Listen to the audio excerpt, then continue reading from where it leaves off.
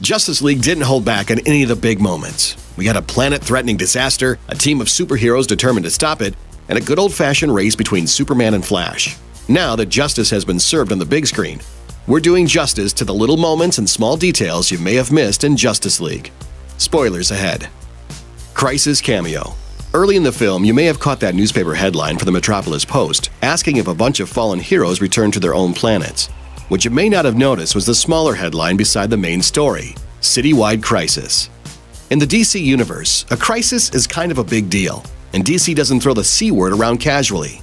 It started in Justice League of America number 21 with the Crisis on Earth 1 storyline. In the very next issue, there was Crisis on Earth 2. Later, 1985's game-changing Crisis on Infinite Earth story arc put the entire multiverse in peril. Various crises even popped up after that, like Infinite Crisis, Identity Crisis, and Final Crisis. Basically, most of DC Comics history has been defined by crises, so name-dropping the word in a DCEU movie is definitely a piece of fan service. Smooth finish. For the majority of the movie, Cyborg had a notably different look than he does in the comics. Most versions of Cyborg in the comics have a smooth, aerodynamic exterior. In Justice League, however, Cyborg had sharp edges sticking out everywhere, like a sentient pile of cutlery. But at the end of Justice League, Vic uses his growing control over the Mother Box tech to give himself a makeover, ditching the RoboCop 2 vibe for a polished shell lifted straight from the comics. And while we're on the topic of Cyborg, Booyah! Throughout Cyborg's run on Teen Titans and Teen Titans Go, Sparky has had one distinguishing catchphrase: "Just practicing my booyahs! Boo boo boo yeah, booyah!" It takes most of Justice League to get there, but right at the end, he drops his big line, giving at least some of the audience a reason to get out of their seats with a smile.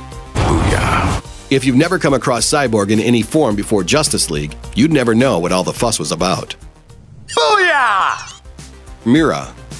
Amber Heard's character Mera didn't get a ton of screen time in Justice League, but the costume designers definitely paid homage to Mera's comics wardrobe. From her crown to her green-scaled armor, the likeness is exact. Unfortunately, Justice League left the fate of Mera and the nature of her relationship with Aquaman up in the air. But since Amber Heard is slated to star in the upcoming Aquaman film, it looks like we'll get to see what finally happens with the future Queen of Atlantis. Red Sky of Doom. Leading up to the climax of Justice League, Steppenwolf takes the Mother Boxes back to that little Russian town to start his apocalypse terraforming picnic, and the sky turns blood red. On the surface, that red sky is pure apocalypse. Steppenwolf's turning Earth into a version of his reddish world, after all.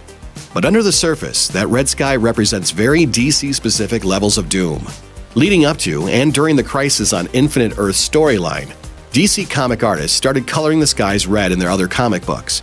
Most of the time, that was the only tie-in, which is the reason panels like this showed up in comics like Swamp Thing. So while those red skies made sense in the movie, they also represented DC's classic way of saying, big things are going down. Gorilla Sign Language. If you could give the Flash an iconic nemesis that wasn't another speedster, it would undoubtedly be Gorilla Grodd, a hyper-intelligent ape who's got a hyper-personal vendetta against the Flash. Obviously, there weren't any giant gorillas in Justice League, but there was a mention of that classic villain, albeit briefly. When Bruce Wayne tracks down Alan, the super speedster tries to convince Wayne that he's not really the Flash, which leads to this line. Fluent in sign language? Gorilla sign language? For fans of the comics, it was immediately obvious that Alan was referring to Grodd, the greatest gorilla in the DC universe, at least outside of Jackanapes, the Joker's adopted gorilla's son. But this was much more likely a sly reference to Grodd. Cold Resistance. In that same scene where Bruce Wayne first meets Barry Allen, there are a ton of things going on in the background. If you weren't paying attention to the Rick and Morty episode, you might have noticed something else on one of those screens. Look closely at the monitor directly behind and to the left of Ezra Miller, and pay attention to the words at the top. Cold Resistance. Clearly, Barry has been testing his suit's tolerance for a chill, and one particular Flash villain comes to mind when you think of cold. Captain Cold, aka Leonard Snart, one of Flash's deadliest villains. Does this mean that Flash has already defeated Captain Cold in this universe? Or was he gearing up for a confrontation when Steppenwolf, stepped on everyone's plans? We just don't know. Ace Chemicals. There were a good handful of Easter eggs emblazoned on the buildings throughout the film, one of which was a small neon sign advertising Ace Chemicals. And if you know your comics history, you know where this is going.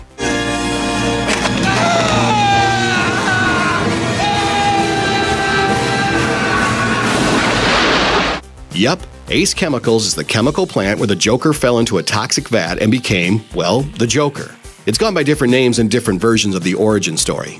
It was called Access Chemicals in 1989's Batman, and oddly, Monarch Playing Card Company in the original run of Detective Comics. But Ace Chemicals is now DC canon for the name of the birthplace of the Joker. In Justice League, the sign is a blink and you'll miss it detail, but it's a nice touch on the world building of the movie. Gotham Gargoyle. Nothing says Batman like standing on a gargoyle high above Gotham on a dark, stormy night. If you could put that image in a bottle, it'd smell like the inside of Batman's cowl. Guaranteed. So the shot of Batman on a Grim Reaper gargoyle in the Justice League Comic-Con trailer was a definite crowd pleaser. If you've done your homework and read all gazillion issues of Detective Comics, you might recognize that Reaper image. The shot is a direct homage to the cover of Detective Comics number 682. Ancient King. After Steppenwolf's first invasion of Earth, the three mother boxes were split among the races. The Atlanteans and Amazons built cool little shrines for their boxes. But the men, being men, decided they couldn't trust anyone, so they buried theirs out in the woods. IMDb only lists the main guy there as the Ancient King of Men. There's one particular Ancient King of Men who definitely plays a role in the DC universe: King Arthur. Most of the mythological lore of King Arthur is kept intact in the DCU, so it's definitely possible that he was the one who would be entrusted with the Mother Box after a war that happened hundreds of years ago. Super Plaid.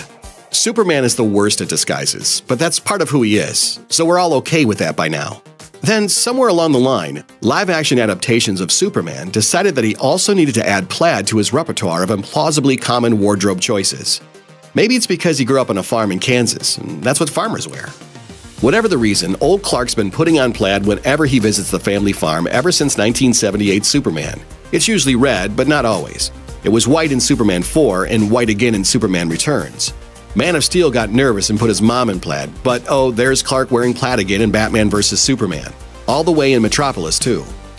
Some of his shirts have some of the plaid in them, so there's a little reminder of the Midwestern boy from Kansas. And who can forget the CW Smallville, a show that spent more on plaid than Sister Act's entire budget for nun costumes. Which brings us back to Justice League, where Clark heads out to the farm in Smallville to talk to Lois, in plaid. Even though she totally knows who he is, and he can just wear the suit with the big S. She just called him Clark in front of a dozen policemen while he was Supermaning the Super Friends. So why did he change to plaid? Because it's an Easter egg. Look, the bottom line is, if you ever see a guy anywhere wearing plaid, there's a 30% chance it's Superman. Thanks for watching. Click the looper icon to subscribe to our YouTube channel. Let's check out all this cool stuff we know you'll love too.